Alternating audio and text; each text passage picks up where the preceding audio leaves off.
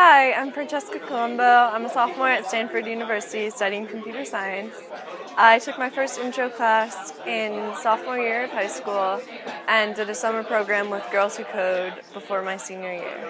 I do think the pressure of grades had an impact on my learning, but I think it's more that a lot of CS students are afraid to take the harder / more interesting classes because they're afraid of what effect it'll have on their GPA.